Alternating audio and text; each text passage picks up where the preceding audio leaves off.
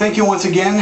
Today we will be working on thoracic outlet exercises, and so what we'll be doing here is the shrug exercise. This main exercise is to build up the strength of the trapezius, which holds up the shoulder girdle and keeps it from collapsing and being tight and impinging the collarbone and the upper pectoral and causing the impingement of the brachial plexus and therefore the symptoms of thoracic outlet syndrome.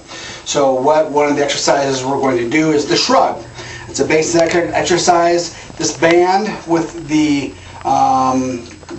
door attachment on it, we won't be using the door attachment, we will just be standing on the band anywhere at the point that provides good resistance for us. So I'm going to go ahead and set it on the floor.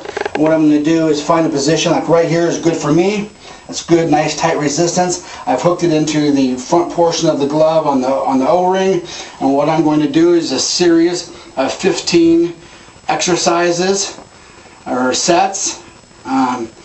So I'm at 5 right now. 6, 7, 8, 9, 10, 11, 12, 13, 14, 15, and you want to make sure you're shrugging really well.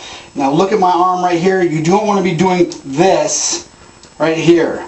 Your arm is hanging straight. The only thing that's moving is your shoulder, is your upper trapezius at your neck.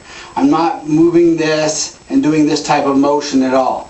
So that is one of the exercises to help alleviate thoracic outlet syndrome.